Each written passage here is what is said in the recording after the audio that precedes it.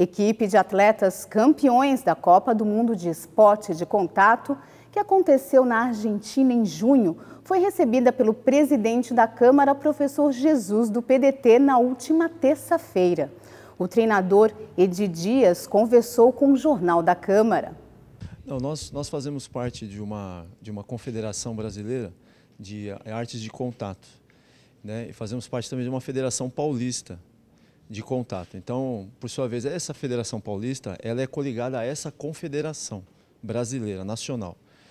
E nós participamos de alguns eventos municipais e estaduais. Municipais com exceção da cidade de Guarulhos. Nós participamos da cidade de São Paulo e alguns estaduais e brasileiros, né? Fizemos parte de alguns eventos de campeonato brasileiro por essa confederação. Assim, acabamos sendo credenciados para estar disputando o Mundial na Argentina. Esse Mundial ele acontece na Itália, na Espanha ou na Argentina. Para nós era mais barato ir para a Argentina, porque a gente não tem assim, apoio financeiro. A equipe não tem um apoio financeiro, né? Então, para nós ficou mais barato ir para a Argentina para poder angariar, colocar isso dentro do currículo dos atletas e da nossa equipe. Então, eu levei 2 atletas, né? Foi o Robson Ferreira, né? O Robson Negão, e o Matheus Prado. Edi falou ainda sobre os motivos da visita do grupo à Câmara Municipal. Os meninos foram homenageados aí pelos vereadores, né? Nós temos uma parceria e uma grande ajuda do vereador Gilvan Passos, né? O Gilvan, ele me ajuda muito num projeto social que eu dou aula de Muay Thai gratuito, né? Numa região aqui de Guarulhos para crianças até 14 anos. E o Gilvan, ele vem nos ajudando bastante, né? Ele vem mostrando aí algumas coisas, dando alguns caminhos para a gente, deu até uma ajuda financeira para a gente, né, para que a gente pudesse ir para a Argentina. Para falar a verdade, a única ajuda financeira que realmente veio dele e da nossa própria equipe, né? A gente se juntou entre os membros e alunos e a gente foi para a Argentina dessa forma. A gente não tem nenhuma assim, uma empresa ou a prefeitura de Guarulhos ou algo do tipo relacionado mesmo ao município em si. E eles acabaram sendo homenageados aqui pela Câmara e pelos vereadores aqui da cidade. Diante das dificuldades dos atletas para seguir no esporte, o presidente da Câmara se posicionou sobre o assunto.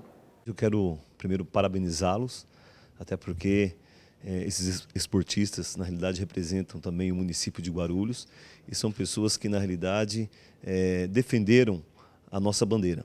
E eles conseguiram vencer. Então, eu quero parabenizá-los até pelos seus esforços, porque realmente sabemos que o esporte hoje ele é muito importante para o jovem, seja adolescente, mesmo na fase adulta, e nós percebemos que hoje as pessoas que representam o nosso município e teve aí realmente essa envergadura, ou seja, nós ganhamos, realmente representou o município de uma forma tão legal, tão bacana. Então quero parabenizá-los porque realmente para nós é de grande valia. Isso cresce cada vez mais o município, ou seja, Guarulhos é uma cidade, segundo o maior município do estado de São Paulo, e na realidade mostrou a sua representatividade. Então para nós é muito importante.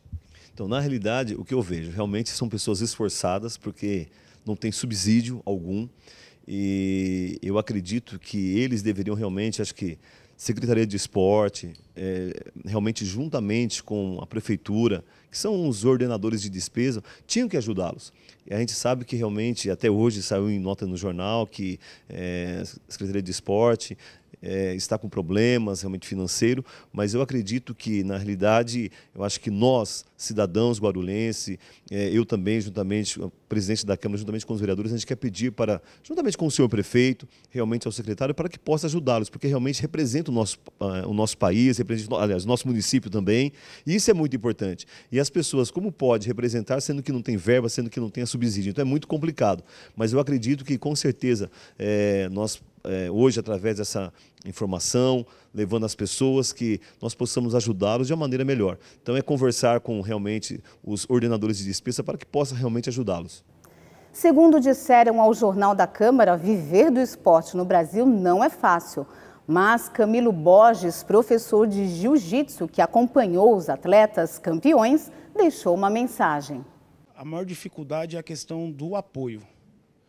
Com o apoio fica tudo mais fácil, né? Mas como já foi dito, a gente vai fazer com ou sem apoio. Tomara que seja com apoio, não é, gente?